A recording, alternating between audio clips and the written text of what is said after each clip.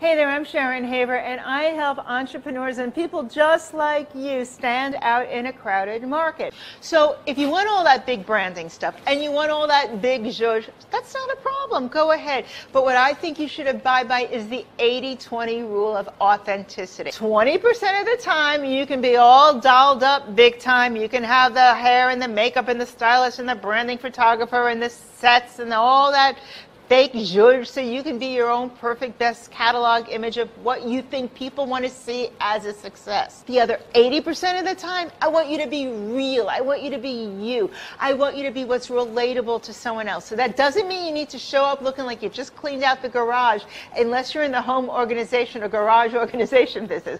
But it means that you've got everything together to be able to spontaneously grab your best image, your best self, with exactly what you have at hand for that second. And maybe you won't even need the branding shoot. You know, I don't have a branding shoot right now, and I don't really have any plans for one in the future, but I got a lot of pictures of me online. It's really easy when you learn how. So 80-20, 20% of the time you could do the big fake sets, the gowns, all that fancy stuff if you want to feel like queen for a day. The other 80% of the time, be you.